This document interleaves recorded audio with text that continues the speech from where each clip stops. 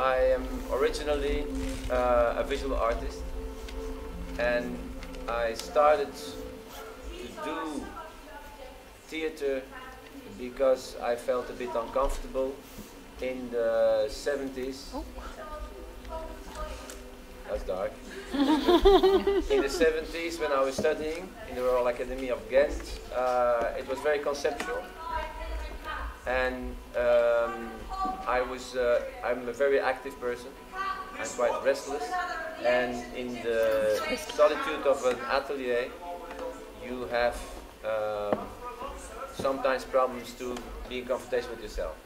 So I started to do more and more performances.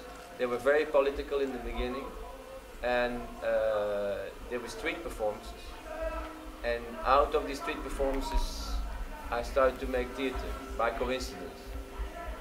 And so I never studied theater, and I thought theater was a very mediocre medium compared to the real arts.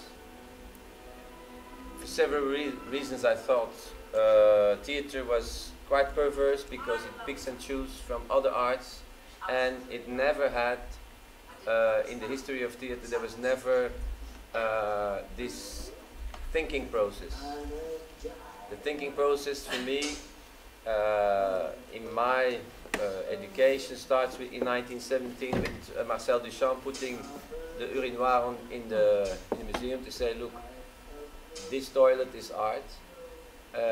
That was a revolution. That was a deed of total deconstruction of art. And I think the 20th century was a deconstruction century.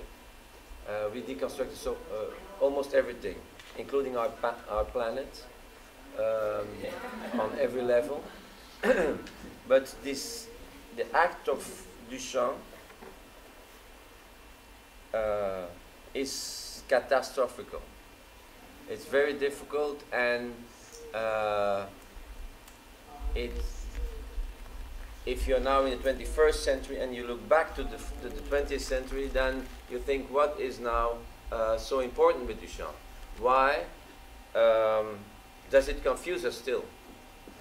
And one of the reasons why it's so confusing is that when you see the urinoir of Duchamp and you don't know anything, you just see an urinoir.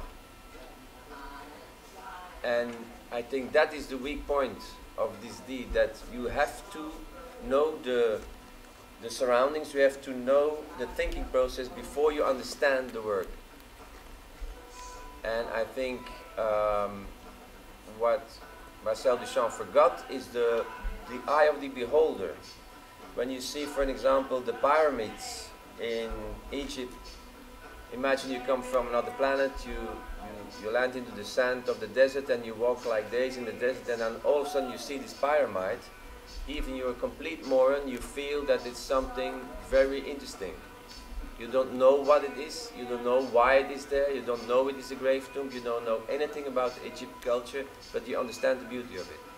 With the urinoir of Duchamp, you just see an urinoir.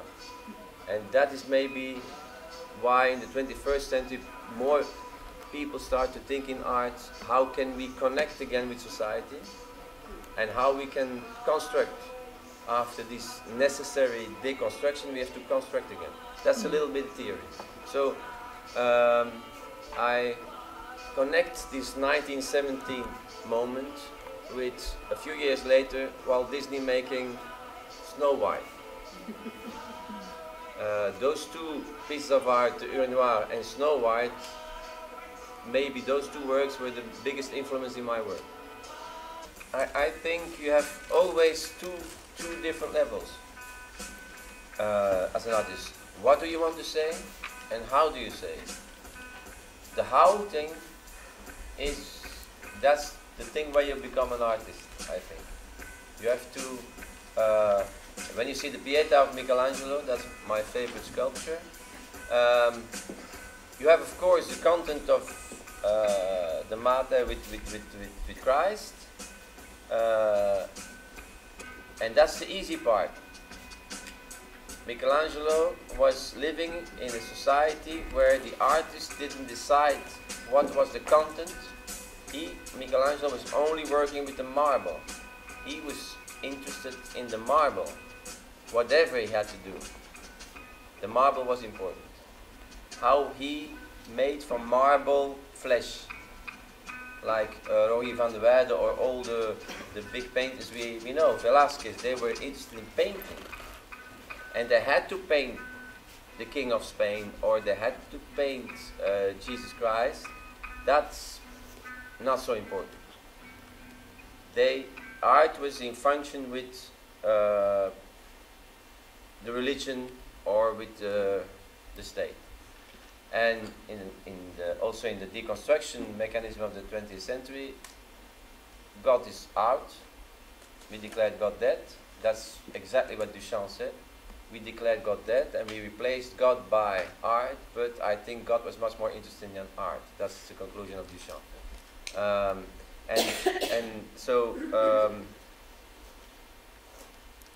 What we do in the 20th century is try to find a new identity for an artist. So for me as an artist,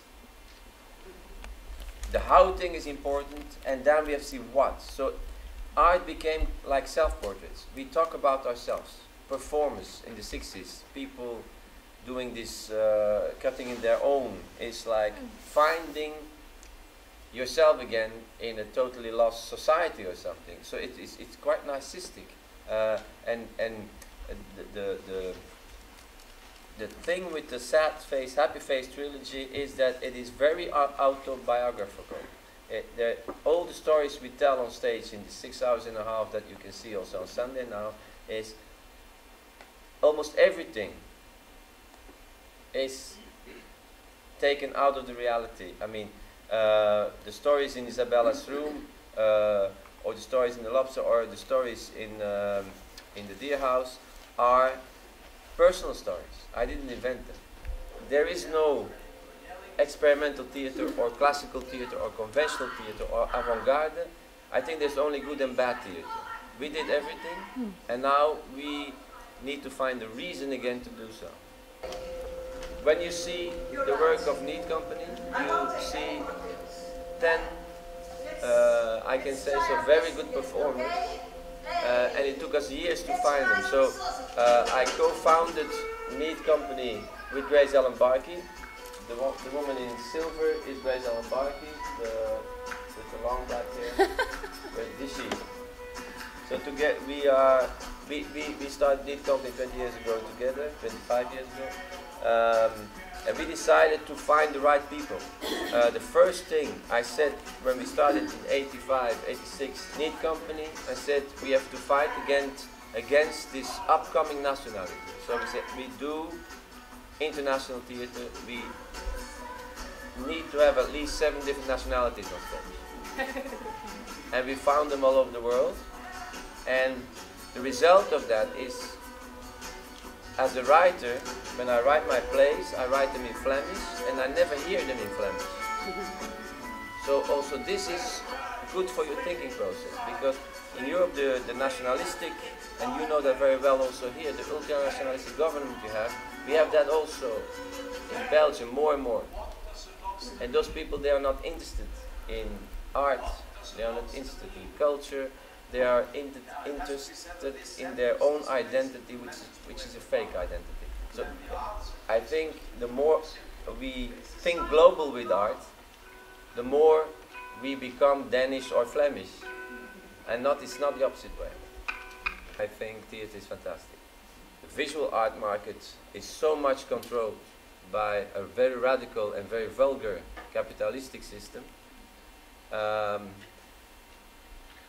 Makes me feel very comfortable being in theatre, because you cannot recuperate it in this system. You cannot sell it on the market. You have to do it.